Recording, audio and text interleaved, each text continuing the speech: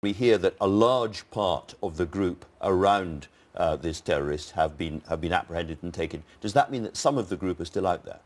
Potentially. I mean, it's an ongoing operation.